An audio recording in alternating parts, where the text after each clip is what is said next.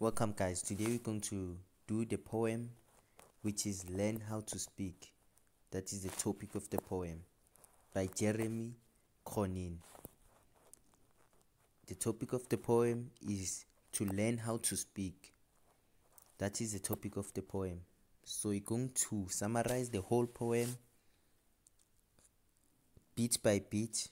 I'm going to summarize the whole poem. So guys, let's start about the poet. Let's talk about the poet for a minute. Inevitably, Cronin's background had a profound influence on his literary works. Therefore, to know his personal background helps us understand his poem.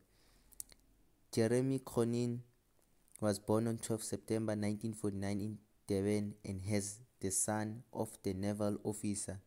He was raised in a middle-class white family in Simonstown in the Cape Peninsula. He studied at the University of Cape Town, where he later became a lecturer in political science. He was arrested in 1976 at 26 years of age, charged, convicted, and sentenced to 7 years in jail for aiding the ANC and SACP, then banned organization, as well as preparing and distributing pamphlets on behalf of this organization. So that was about the poet. So now we are going to about the poem. The message of the poem is mainly that South Africans should be tolerant, understand each other's culture, and respect each other's language for a good of our country. The poem expresses the wish to be able to write a poem in the language that the masses of South Africans, the ordinary people, can understand, and a poem which will lead to better South African, to a better understanding of experiences of these masses. He thus wants to write the poetry in a language that will enable him to communicate with the ordinary people of the country, a language that will include rather than exclude ordinary people. The poem is an expression of an eagerness by an individual to learn and to speak and write the language of the particular place or country, in this case South Africa, and to celebrate the variety and beauty of that country and its people. The poem uses an extended metaphor of the land and attempts to gain understanding through listening to the sounds and observing the signs peculiar to this place, and then learn how to speak with them too. So now you guys know what the poem is about. So now we are going to the type of poem. So this is the type of poem. It is a lyrical poem written in free verse. So now we are going to the structure of the poem. The poem consists of 33 lines divided into 2 stanzas. The lines are relatively short. It begins the poem with the 2-line refrain and closes each with the same refrain with the mirror change. The land, line 2, changes to this land in line 33. That is the structure of the poem, guys. It consists of 33 lines divided into 2 stanzas. The lines are relatively short. So another thing is that each infinitive is an intensification of emotions. It also implies that an action needs to be taken. So that is the structure of the poem as a whole. So moving on to the title of the poem.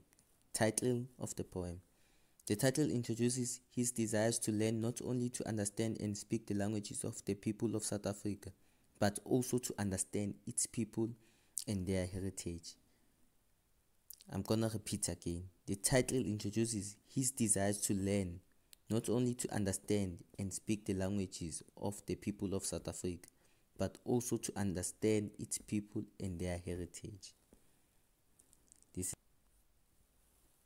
themes: understanding and appreciating the language. The poem emphasizes the struggle to learn the languages of the black and white people in the country, admiration for his country, The poem captures a sense of the history, landscape, and culture of South Africa and expresses the speaker's commitment to our people and this land. Journey in history. Our ancestors literally migrated in groups to new parts of the country. Speech, identity, and home. To the speaker, his search for belonging is like learning to speak again. Message of the poem. The explicit message of the poem is the desire the poet has to learn to speak and write poetry in a language that comes from the land and all its people. This way he will be understood and able to communicate with everybody.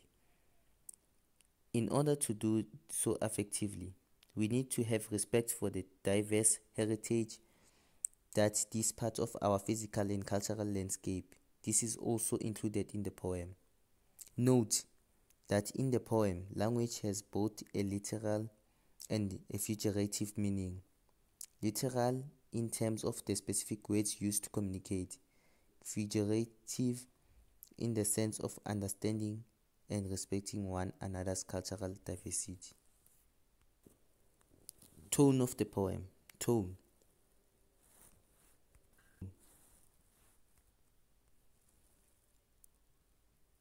The tone of the poem is reflective, deeply thoughtful, intensely serious and sincere. There is also a tone of pride and amazement. He celebrates diversity in his country and is proud to be part of the wealth and heritage of this land. Analysis. Stanza 1. Now guys, we are going deep in the poem now. Going to explain each and everything in the poem, stanza by stanza. Stanza 1. So please listen carefully. Stanza 1. The poem is an expression of the speaker's eagerness to learn to speak and understand the different languages of particular places of countries. In this case, South Africa. The poem uses an extended metaphor of land and refers to attempts to gain understanding of the particular language by listening to its sounds and observing the sights unique to this land, and then learn to speak like its people. Keep in mind that each time the poet uses the infinitive to he implies that he wants to learn. Line 1 and 2. So guys, we are focusing on line 1 and 2. Learn implies an eagerness to procure knowledge and thus progress.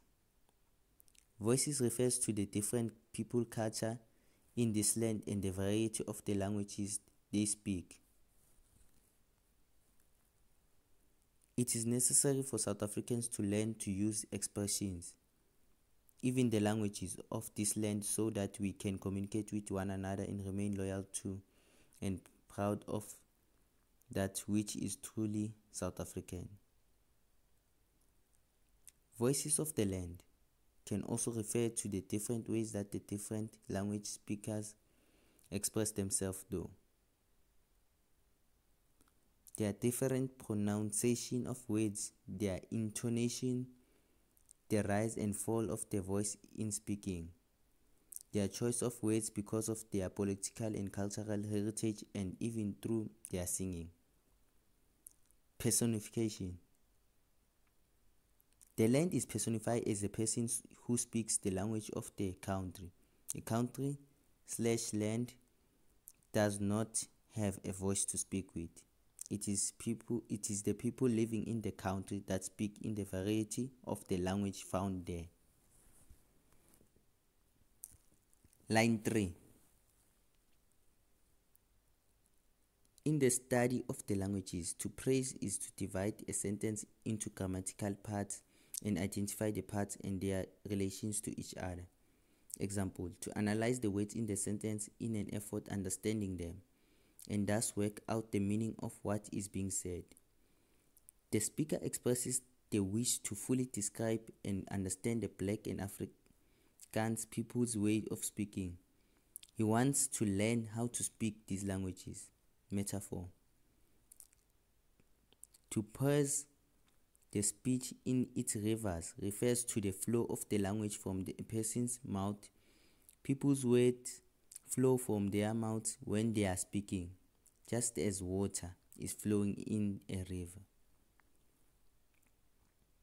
In this line, the speaker talks of breaking down what he hears in the flow rivers of people's speech and attempting to understand the separate parts of their sentences. Line 4. This is line 4, guys. Line 4. Catch implies that he is on his own while learning these languages. No one teaches him. He simply places himself near the speaker and speaks up catches bits of speech which are at times unclear to him. He, however, tries to interpret what he hears to the best of his ability. Inarticulate is a word that describes poor communication skills. It implies that one lacks the ability to express oneself, especially in a clear and effective speech that can be understood by others. Hard to understand the meaning. Example, not being able to express what you want to say. The word grat. Inarticulate sound. One can hear the sound, but it is hard to get and understand the meaning. This word emphasizes his inability to make sense of the words he hears. To his foreign ears, these language sounds are read incomprehensible, and he tries his best to interpret what he hears. The line furthermore refers to the speaker also picking up on people's emotions when they choose to use sounds which in itself has meaning rather than words, like a grunt. When a person reluctantly agrees, he makes his animal-like sound in his throat and through his nose at the same time. Line 5. This is line 5, guys. These words present the beginning steps of the baby learning to speak or of a student learning a new language. They also describe the way these languages sound to the speaker's foreign ears, mostly incomprehensible. Stammer. Speak with difficulty, with sudden involuntary pauses, stumble over words, speak haltingly, hesitantly. Call, cry. Loud, isolated, involuntary sounds, no logical sequence like in a complete sentence. Babble. Babies babble before they can talk. They utter a meaningless confusion of the word sounds. In context, it means to talk foolishly off the chat. This also describes what this foreign language sound like to him. It creates confusion. Tone uses in this line in comprehension. This tone indicates that the speaker is experiencing difficulty with speech. Metaphor. Tongue's knot. The human tongue, used in speech, is compared to a thread or tied knot. If you have a knot in your tongue, the figurative meaning is that you cannot speak properly. The poet is saying that we are inarticulate, just as it's difficult to untie a knot. It is sometimes difficult to untie or learn a new language. Line 6 and line 7. Learning a language is a lengthy process, as is the weathering of stone. In South Africa, it is difficult to learn the different languages and to understand them. The process is compared to the way in which a stone is cut or weathered. To cut anything from stone takes time and patience. It is a difficult, time-consuming process from which all words are cut. The speaker acknowledges that all languages or tongues come from one rigid stone and are cut as seen fit by different nationalities. The cutting of these stones can be seen as a difficult process that a person has to go through to be able to communicate well in any newly learned language. Alliteration. The repetition of the S sound that imitates a hissing sound. It emphasizes the difficulty and frustration from the Englishman, cronin, to speak and understand the language of the black and white people. The speaker associates with white people in the poem with the Afrikaans language. Line 8. Alliteration. The repetition of the T sound emphasizes the language journey the speaker has to undertake if he wants to learn and understand the language used by this group of people. This refers to Afrikaners. Wagons are traditionally known as transportation method used by the Wit-Rekens, Dutch-speaking people who migrated by wagon from the Cape Colony inland from 1836 onwards, referred to as the Great Trek. Wagon trails literally refers to the marks made by the wheels of the wagon in the sand. In the poem, it refers to the movement of the tongue as it forms words or sounds. Wagon trails can also refer to the metaphorical roads or journeys that people undertake when they learn about the history, culture, and language of other people. Metaphor. To trace with the tongue, wagon trails. The movement of the tongue in the mouth when forming words is compared to the movement of the wagon, which leaves trails to the sand. Line 9. Suffix. A suffix is added to the end of the word to form another word. The suffixes he mentions are all part of the Afrikaans language. H is used metaphorically. The journey itself was difficult and it refers to the struggle of these people to find water. These words are Afrikaans words that are combined with other words to form the names of places. It refers to the arrival of the Wit-Rekens in South Africa and their search for water. Kuil, the word means the same as pool. Pan, the word means the lake. Fountain, the word means fountain. Note. The language of people reveals something about their history. It implies that the journey was very difficult and the names they gave to places reflected their suffering, but also their hope for the future of finding water. Line 10 and 11. Antithesis. The watery names they used when naming places indicates the importance of water to the Wit-Rekens and their constant search for a proper water source, dryness.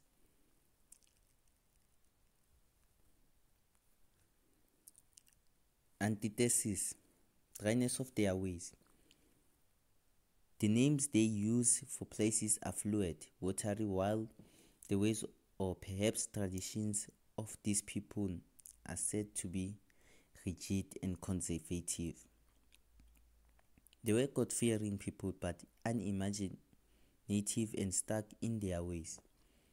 The poet might refer to the unsympathetic attitudes of the white people towards him because of his political views, which were regarded as unacceptable by them. The reference to water is extremely effective in contrast to the dryness of the excluding habits of the people. Water is different. It is generous, beautiful, and giving. It keeps flowing. The implication is that we must keep our own generosity and kindness flowing too. Dryness is a reference to both the dry landscape through which they traveled and to the nature of the Wit-Rekens. They were more the simple people set in their ways and had an ironic sense of humor. Irony. The names of what Rekes gave to places often referred to water, but the locations were very dry. This could reflect their idealism, sense of hope, or their longing to find water. Line 12 and 13. Line 12 and 13. The speaker says that there is a use of words that refers to what is hidden. It implies that same aspects of language are not obvious or clear and require deeper searching and involvement to understand. Occlusion.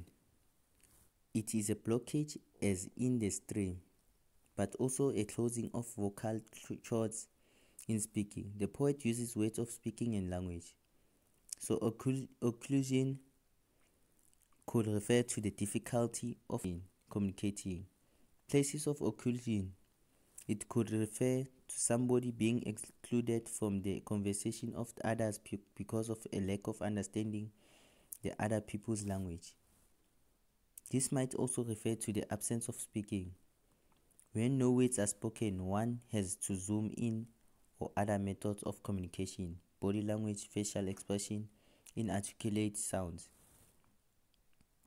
Reminds us of the salt link, which is a deposit of mineral salts that animals use to supplement their nutrition. Many farmers use a salt link for their animals. It is a word which emphasizes the use of the tongue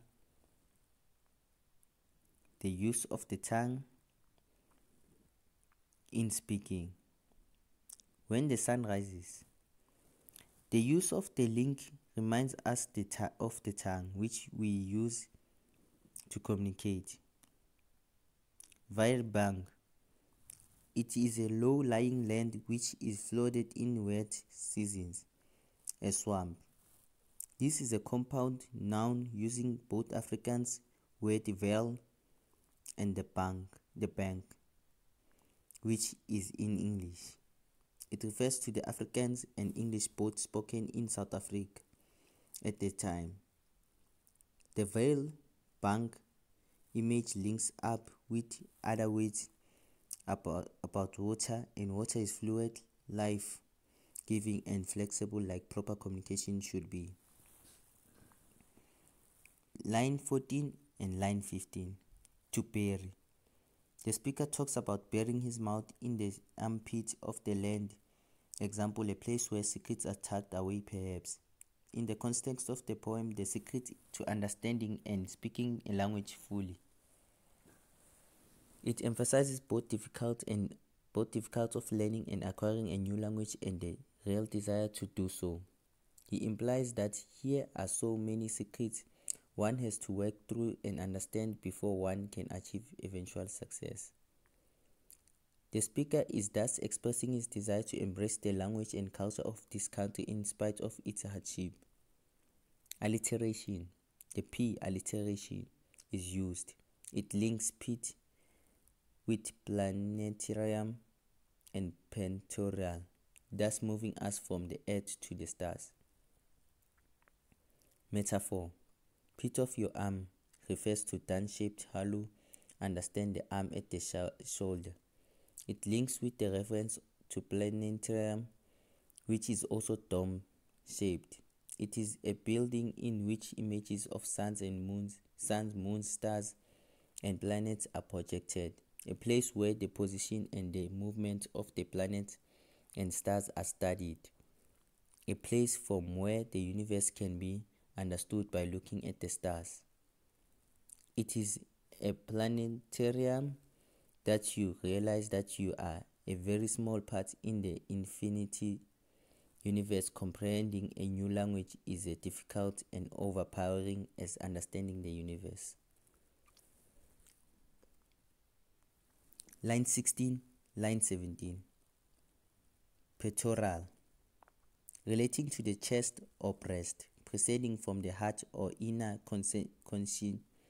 consciousness coming from the breast or heart as seat of emotion. Numb refers to the most important part, the essence of the core of something, the lump, gist or point. Pectoral numb of time, where time started inside the human chest. The speaker says that getting to know your country and its language brings you to a better understanding of this and political events taking place at the specific time.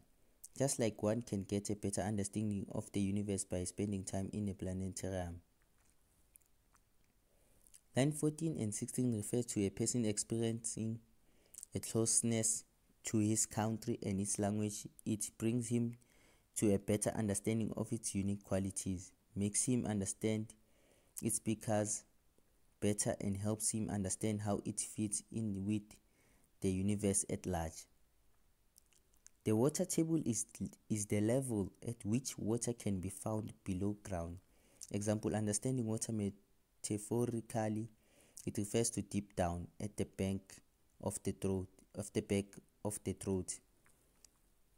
When you are close to the water table, you are close to the center of the earth, in touch with the heart of your country.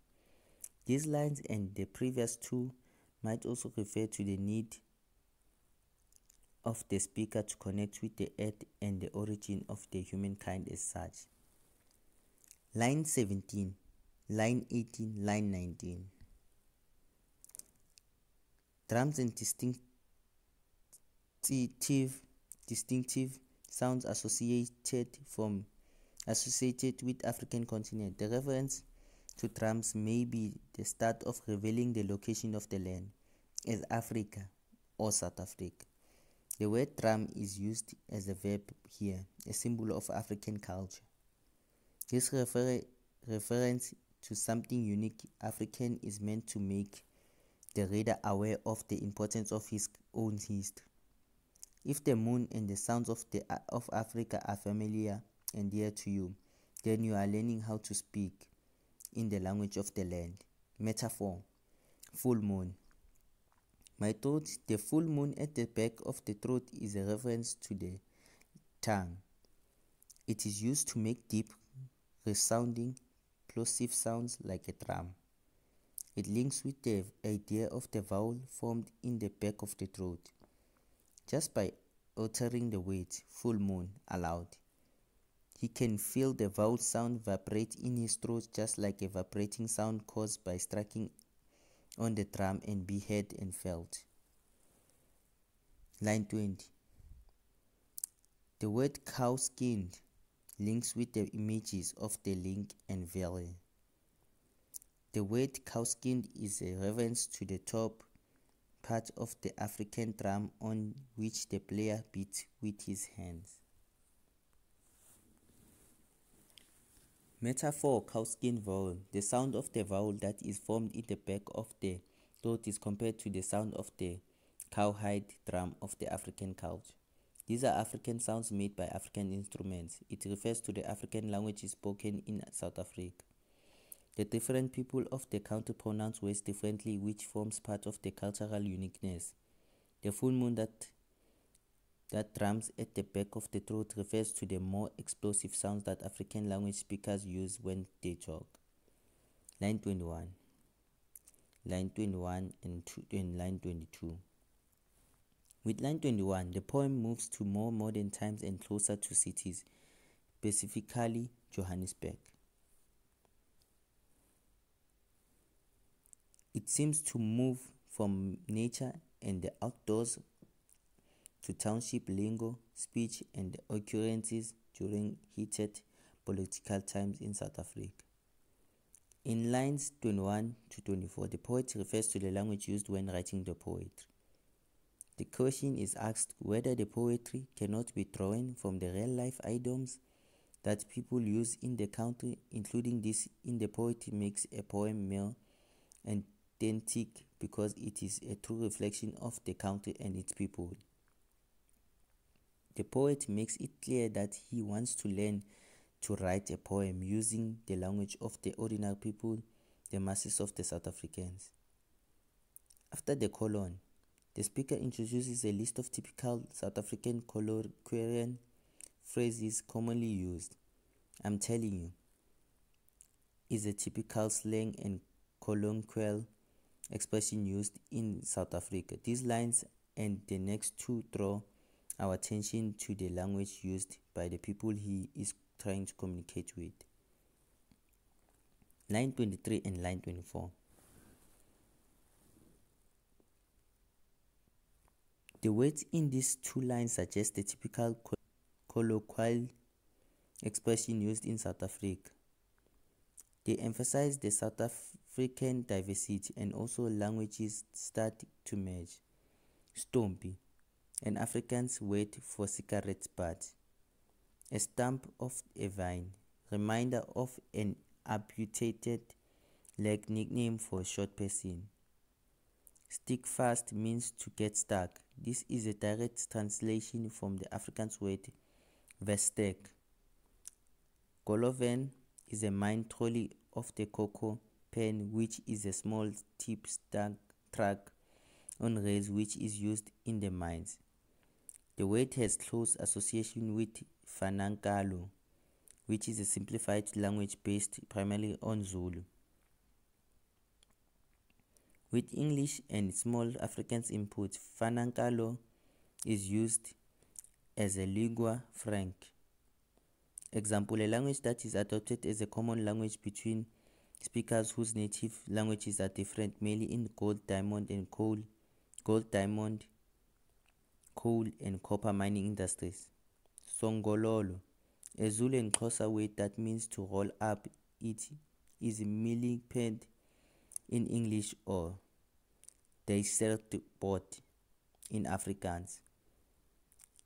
Just boom bang, an informal phrase describing a loud sound and explosive noise, the way some things happen, usually fast. Line 25. To understand the least inflections, it's line 25. Inflections. This is a language studies is the way a word is pronounced to convey different meanings. Slight changes in intonation or tone of voice affect the meaning of words. Example, the rise and fall of the voice and tone used. He says he wants to learn to be able to learn to hear the slightest least. Differences in meaning suggested by the way words are uttered and to speak the language of the ordinary people properly. Being able to pronounce the words or parts of the words properly.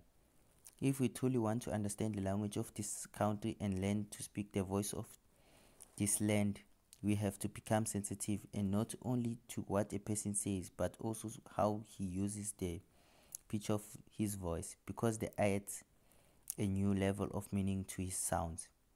Figuratively, it refers to the fact that we must make an effort to understand the smallest change in tone that affects the meaning.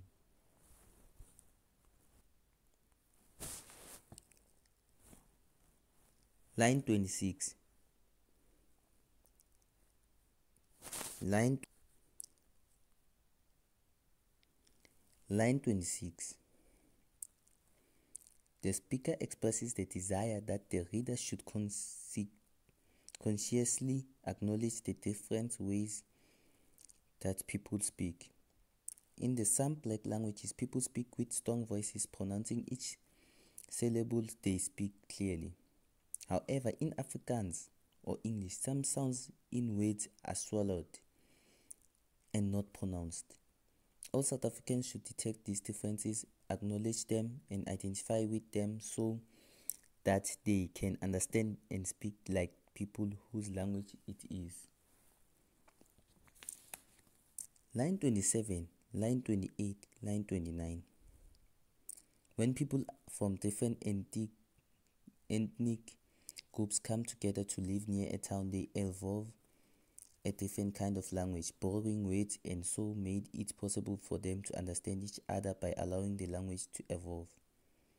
The speaker says, syllables born in tin shacks to refer to this. Syllables being the parts of words they had and then used. See then the next line, Ikwata past 5. as an example. Syllables. Words can be split into syllables or beats. The poet is going to introduce the ways black people pronounce certain English words. The word shacks refers to the township environment and the language used by black people.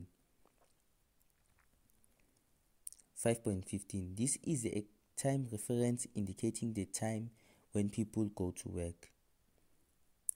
5:15, Johannesburg. A reference to a specific train that is probably taking people to and from work. 5:15, 5:15, Johannesburg, which is Johannesburg. Line 29 and line 30. To reach. These are mine workers. They take the train to and from work. Chat refers to the rhythmic phrase, typically one shouted and sung in unison by crowd. To chat means to sing in unison, and the strength of the common people during the era of the apartheid come from this. They derive great comfort and strength from singing and doing things together.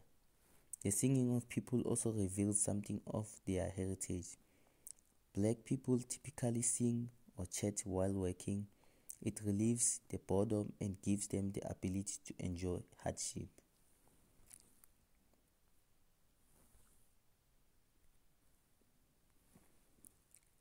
Line 31. Mineral glow of our people's unbreakable resolve, which is line 31.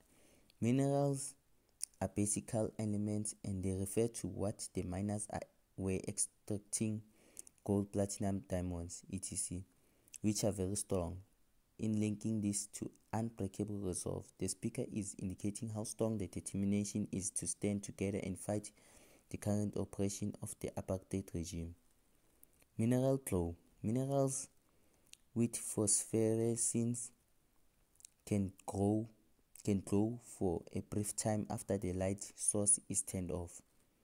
It may refer to these minerals in mines or simply to the gold mined at the time. The settling of the poem now moves to the time of the struggle against the oppressive system of the apartheid. Metaphor. Mineral glow, unbreakable resolve. Resolve means to settle or find a solution to a contentious matter. To fix or find an answer to make up one's mind or reach a decision. Metaphorically, he speaks of the decision of the people not to give in to oppression and harassment. The people of the country are referred to as our people. By choosing this word, the speaker includes himself or aligns himself with them. He supports them. Our people. It is uncertain to which people the speaker is referring. Taking his background and the time he spent in jail, may be a reference to the determination of the black people in South Africa to strive for freedom during the apartheid years. Unbreakable resolve refers to the firm determination to do something, having and purposefulness, a single-mindedness, a strength of will not to give in to something. Stanza 2. Line 32. Repetition. Line 32 and 33 is a repetition of lines 1 and 2 with only a slight shift in emphasis. The first two and the last two lines are the same and form the refrain, a regularly recurring phrase of verse, especially at the end of each stanza or division of the poem. The function of the refrain is the emphasis a certain point of idea. It emphasizes a certain point of idea. In this case, the desire to learn the different languages in South Africa.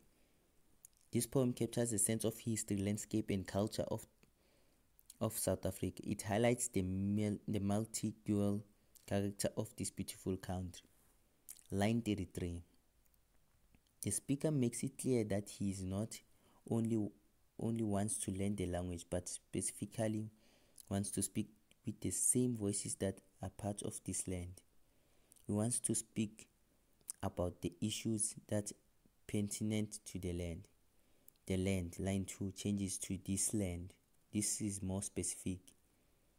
This is not just any land, it is the land he currently in, his own country. The speaker recognizes that this is the country he is present in, fundamental part of, as South Africa in essentially part of him. The last two lines are an appeal to us to learn how to speak like South Africans and to have respect for the diverse heritage that is part of our physical and cultural landscape. His wish is to learn to speak like and to ordinary people in this everyday language and so become one with them.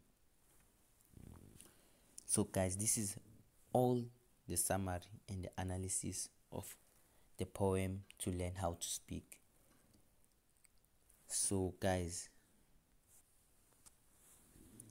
don't forget to subscribe and share the video and like the video. The poem has been summarized. The poem is